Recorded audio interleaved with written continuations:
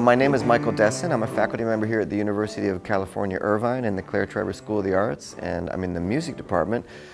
I'm here this week because we have a 1-week, 6-day camp for the kids where we're connecting a group of high school students here from Santa Ana High School with a group of high school age students in Manizales, Colombia, where it's a joint class run telematically using audio and video networking to connect the classrooms in the two places. Really, the idea was to have a course where we could introduce them to basic concepts in electronic music, as well as the idea of how to collaborate telematically, how to collaborate with people who are in other places.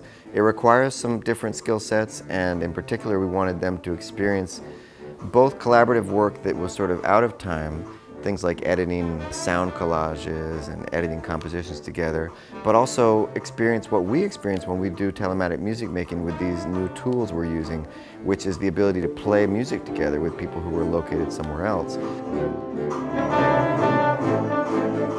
Hi, my name is Isaiah Benitez. I am 17 and I just graduated from Santa Ana High School. So hi, my name is Wendy Millan. I'm 15 years old and I'm from Santa Ana High School. Hi, my name is Cristobal Gallardo. I am 15 and I am in Santa Ana High School. What I enjoyed from this was the program, the sound trap. That was fun to collaborate with the people from Colombia, and it was just fun to interact for a few minutes with them.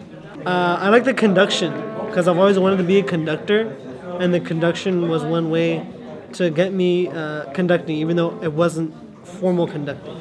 My favorite part was the editing because I was able to put in many different ideas. It's a way for me to let out what I have in mind. Hands come back in, come back to that core. What's that idea that you started? We had a few different guests and instructors giving presentations on different kinds of contemporary music. So the kids are also interested in bringing their own ideas, and we've tried to have a good balance between letting them do things that they're interested in doing. So we're playing telematically a pop song by a band called DNC that I'd never heard of, that they brought up yesterday. One of the things that has been most exciting is seeing them learn to play together in this telematic environment, because it requires an expanded set of skills. You have to learn to listen across that distance, and even when we get good quality sound, it still requires a certain kind of attention, listening to people in that other space and finding that connection through sound. So it's been wonderful to work on that with them. Me llamo Diego y toco sax, tengo 13 años.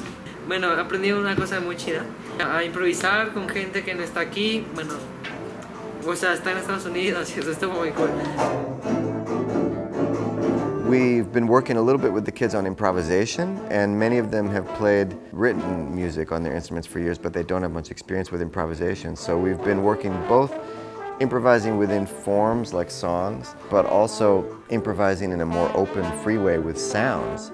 And conduction was one of the ways that we got them doing that, having conductors give them hand signals to guide a group to build certain kinds of textures. And that was really a fun workshop that we did with Stephanie Richards here and Juan Rubio in Colombia. So it helps get them out of their shell a little bit with improvisation. Many times they're timid about improvising at first, but when you have someone guiding them with these hand signals, it gets them to come out and play a little more. So that was really, really exciting.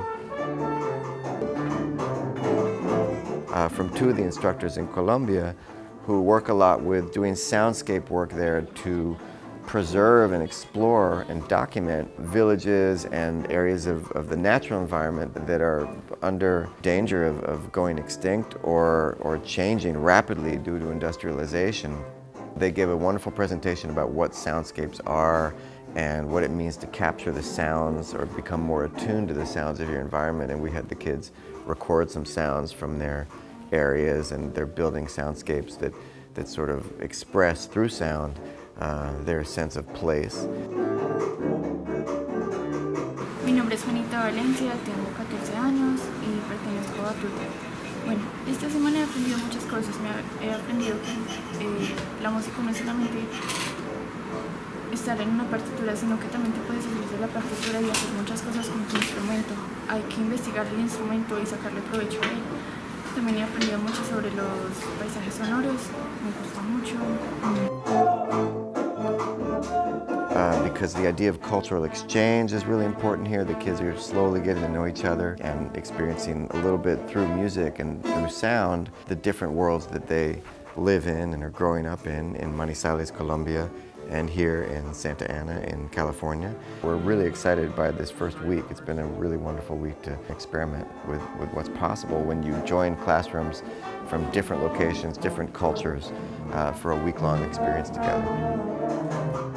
En este taller aprendí sobre la improvisación, a usar soundtrack, a crear pistas, y digamos es muy distinto a lo que nosotros hacemos en un ensayo de orquesta o en ensayos pues generales en batuta, porque no tenemos una partitura ni tenemos a alguien que nos esté dirigiendo todo el tiempo, sino que es como más libre y es como más de creación.